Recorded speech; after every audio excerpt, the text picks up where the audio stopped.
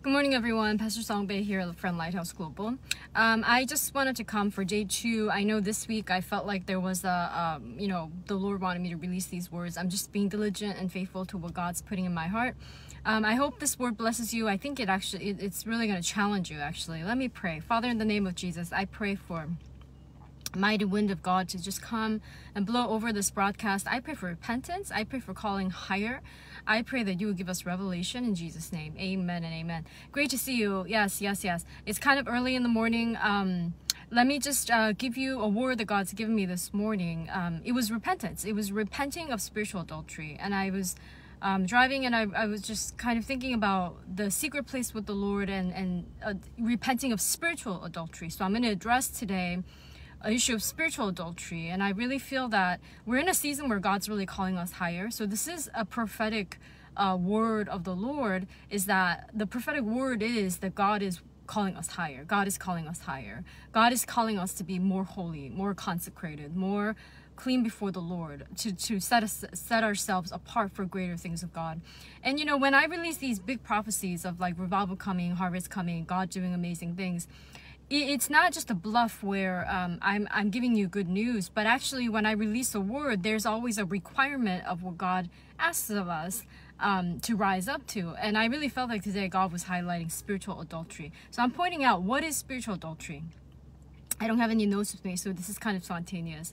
Let's actually rumble. Let's pray in tongues. Rumble, rumble. Shakararaba, shikatata, kewayarala, yarorobo, shukudododo. Kewayarala, shikatata. Kawa, pray in tongues with me. Shakararaba, shikatata, kewayarala, in Jesus' name. Amen and amen. So, spiritual adultery is when you are committing adultery in your heart or in your spirit or in your soul.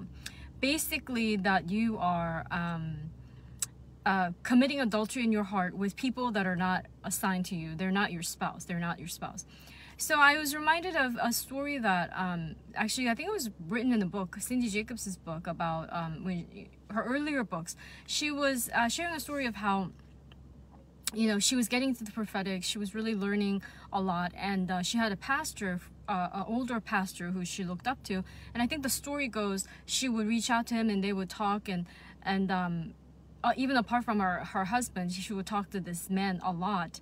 And how the Lord one day convicted her that is not of God, that she should not do that, not to have that kind of intimate relationship with somebody else that's not your spouse. And so she said she repented, and she was pointing that out. And it totally resonated with my spirit, because this issue of spiritual adultery is so rampant, and it is so unidentified. It is so, it's very rampant. And I'm trying to shed light on it. And this may shake some of you, and you might be offended by it, but I'm still going to go there, because it's really about the heart. In the Bible, Jesus was very gracious to the prostitutes, right? And he actually pointed out, he said that whoever looks at a woman and sins in his heart is a sinner. That's a sin before the Lord. When we define sin, it's really about the issue of the heart. And I really believe in this season, God is really dealing with the hearts of the people. The heart. But your heart, you need to have a revelation about what's really in your heart. You need to keep your heart pure and holy. You need to keep your heart consecrated before the Lord. It's not the action, because you say, oh, I never did that. No, your heart was evil. No, I never did that, Pastor. I was good to this, but I was being kind, but your heart was evil. So these issues of the heart, you have to go real deep. And I really feel like there's such a rampant adultery inside the church among Christians. Discernment to me is very easy, meaning discernment is easier than you think it is, because what you sense, your instinct, a lot of you are already discerning. A lot of you are already prophetic. When you feel like, as a woman, when you feel like somebody's a little creepy, they are creepy. You don't have to second guess that. When you... How many of you know what I'm talking about? I mean, it's rather some of the men are a little less discerning than women. But I feel like as a woman, so far in my whole life, when I look back at my first instinct, when I meet somebody and I sense something very uneasy, it's always proven to be right. And I feel like over 40 years of my life, when I just kind of look back, I was always accurate, but nobody really confirmed it. I didn't have anybody to talk to. But as a woman, you know exactly what I'm talking about. When you have a man approaching you and you feel creepy, you feel like there's some intention in them, it's most likely 100% correct, accurate. But there's nothing to prove it, right? Because they're going to deny it and gaslight you. So I just want to say, like, in the body of Christ, even now, and I just feel that the Lord is really highlighting it. He's basically, the prophetic word is God is calling you higher. God is calling you higher, and repent for spiritual adultery. And the thing is, you know, there are a lot of men around me even now. Recently I had to cut off somebody out of my life because I felt like it was creepy. And you know, women especially, repeat after me, I can't say no. Repeat after me, I can't say no. I will say no. In Jesus' name. You need to say no. You need to say no. Yes. Human trafficking, yes. Sexual immorality, all of those things. It's an issue. It's a spiritual thing. But also, we didn't teach our girls, we didn't teach our women how to say no. Repeat after me. I can say no. I can say no. So you have to say no. You have to say no. And in the name of God, in the name of being a pastor, in the name of being a spiritual father, in the name of being whatever, these men are roaming about all these women, prowling to devour them. And I know it sounds really extreme, but I'm going there. I feel like God is calling us higher, to repent of allowing spiritual adultery in our lives, in our hearts. You know, the Bible says, Jesus said, whatever you think upon a woman in your heart, you've already committed sin. So it's really a matter of the heart, and the Lord is really calling us higher to keep our hearts pure and purify and just repent. You know, these men, you know, when you feel like somebody's messaging you, somebody sent you a message and it feels like there's an agenda or an intention, or there's a hook, like they have some issues of their own and they kind of want your attention, or they want they want something more than just a regular friendship. You just need to really watch out. Like I said, the you know, what Cindy Jacobs wrote in her book really challenged me, of even like pastoral relationship. And so I know a lot of men around me, they consider me as their spiritual mentor, they consider me as their spiritual mother, and that's fine. That's fine. But there is a line of discernment that I will not allow any man of any age to come close to me and claim me or say that they are my, you know, whatever. You know, there's a level of intimacy. I thought about it, the realm of intimacy. So you are absolutely, you need to protect your realm of intimacy with Jesus.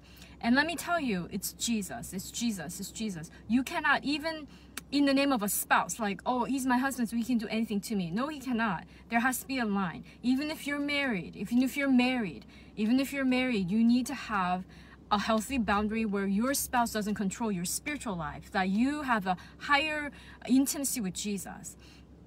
And you know, when I was at Yale, there's a secret society there, and lots of secret societies at Yale. One of the most famous ones, Skull and Bones. And I had some friends, some people that I knew that were in Skull and Bones. And I've heard some stories of how they do these rituals and they have these secret pact or contract, secret contract with one another, like a ritual of some sort.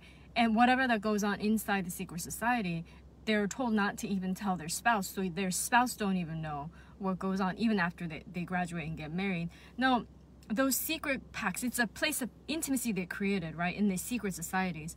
Well, you need to have an absolutely sacred place with the Lord, where that place is so holy that you don't let anybody in that place with you and the Lord. It's a secret society between you and the Lord. It's a secret society between you and the Lord. It's a realm that you need to protect.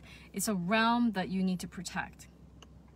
It's a realm that you need to protect with you and Jesus. And you have to push out everything that is not of God. And you need to, that's where the life flows. That's where the power flows. That is where the Holy Spirit flows. That is the well that you keep. You need to keep your secret society, your secret place with the Lord holy and consecrated. You can't let other people in. So I'm telling you, even if you are married, you need to think about these things, because you know, if you're married to a non-Christian, or if you're married to somebody that despises the Holy Spirit, you let this person bully you in your spirit world, in your spirit life, you're going to be bullied. And you're going to use the Bible to be bullied. Like, this person despises the Holy Spirit, but is using the word of God. Like, woman, you need to submit to me. So as a wife, you try to submit to somebody that is violating your relationship with Jesus. You need to think about these things. So, Father,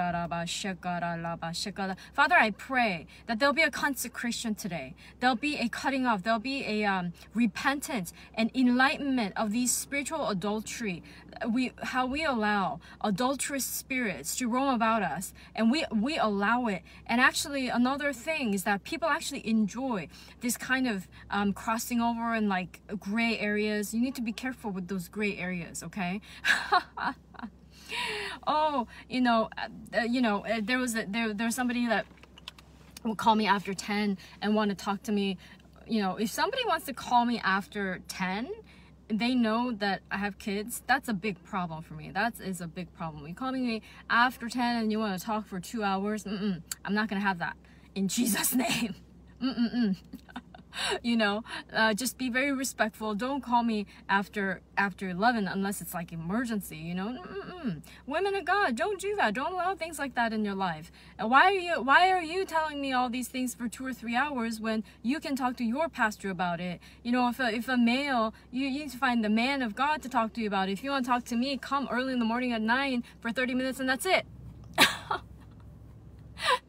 And so it's just strange. It's strange. And how people can use their spiritual power or pastoral position or their authority to approach you in that way. These things are only things that God needs to reveal. He needs to reveal it as a sin for people to come into repentance. And this is why we've had situations, I can't remember the man of God that recently died, who people realized that he had all these people that would cater to him sexually outside of his ministry. I mean, that is so disgusting when you think about it. How is that possible in the body of Christ? And how is this man able to preach the gospel to thousands and thousands of people? And how was it that nobody was able to point this out to him? Nobody was able to redeem him. Nobody was able to be like a Nathan to him.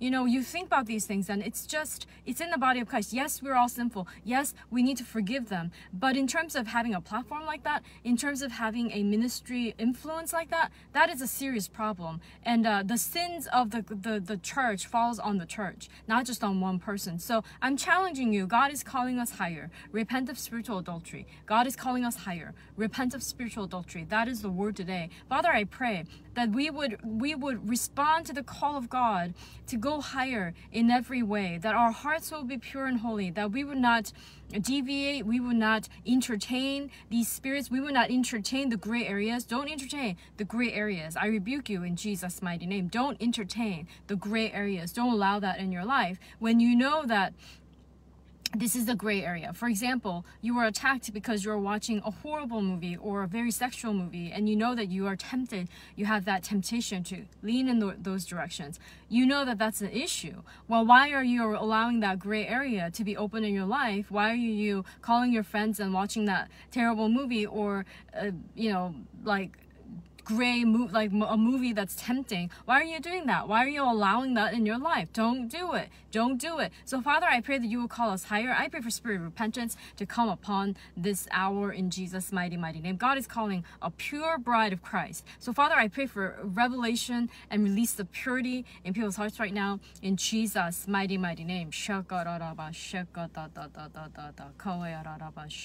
goes same for the same gender, you know, women and women and men, you know, it's the same thing. It's an issue of intimacy.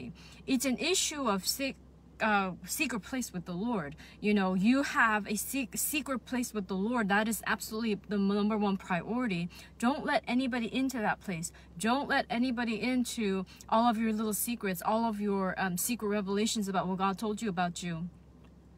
You need to keep that sacred. You need to keep that boundary straight. And out of that place of abundance with your relationship with Jesus, that's how the ministry flows. That's how the life flows. Father, we push away every human spirit that is not supposed to be in our sphere in Jesus' mighty name. I release supernatural discernment today in Jesus' mighty name. I release supernatural discernment today in Jesus' mighty name. Women of God, men of God, you are more discerning than you think. Men of God, discern the Delilahs. Discern the Delilahs. Love is not love when it's you are blinded by love, but that's not it. You cannot allow Delilahs in your life. Father, I pray for eyes to be open today of some of the men I'm seeing in the spirit. Some of the men have allowed Delilahs in their lives, and they're not quite seeing that this person is a Delilah. Because you allow this Delilah in your life, God cannot fulfill the fullness of everything He has for you. Either you choose your calling or you choose your Delilah and lose your power.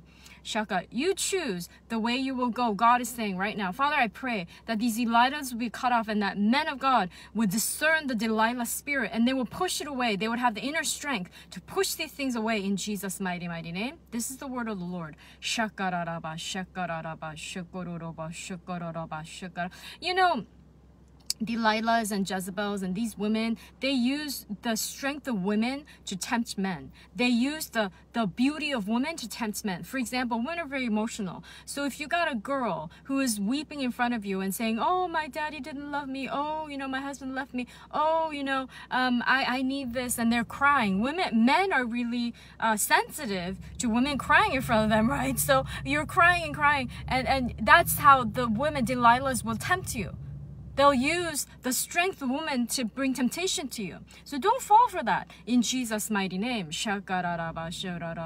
Oh, Pastor, I need inner healing. Oh, you know, this is what I went through. This is my past season, and this is how I was abused. Oh, they're crying. And the men of justice think that they're going to go and rescue these women. No, she's just a Delilah that wants to get into your life. I cut that off in Jesus' name.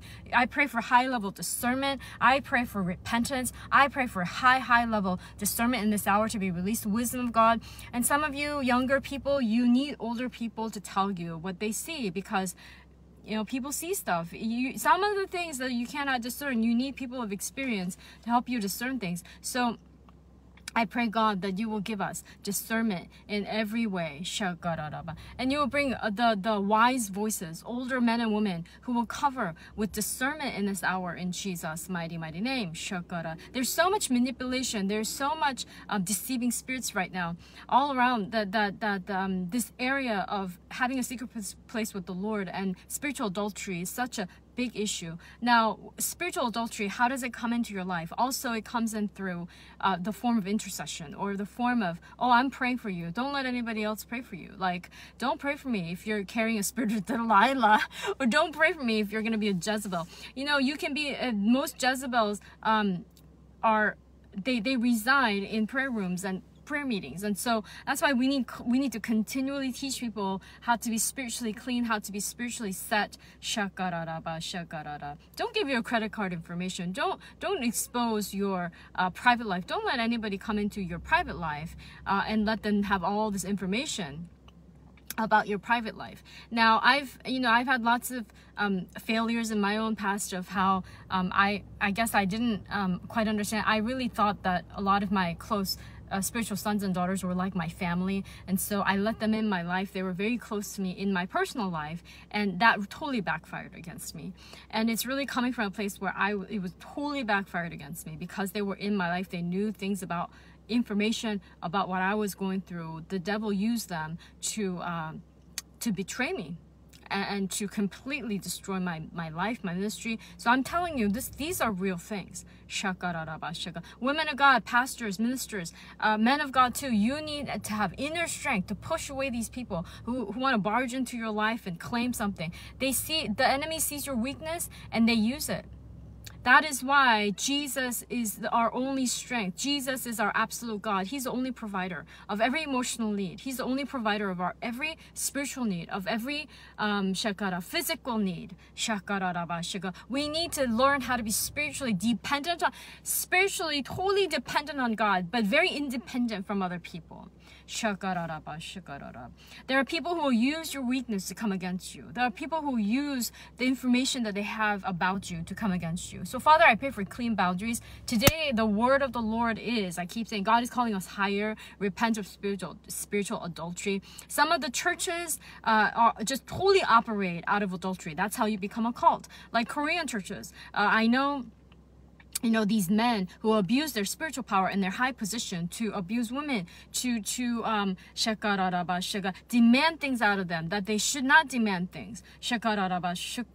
And so that's how cult it progresses as a cult. It starts off pure, but the more and more you allow these gray areas, it turns into a cult. Do you hear what I'm saying? It starts out pure, doctrinally sane. It starts out good, but then as time passes, because you're allowing these gray areas to increase, the realm of gray area becomes large, and then you invite all these demons, and then you turn into a cult, or you turn into a church that is just ineffective, horrible. So God, I pray for prevention of these things. I pray for clarity. I pray for repentance in this hour. Call us higher, in Jesus' mighty name. Some of you, I know, even some of the people that I know very closely, I can see totally clearly that it's spiritual adultery. That,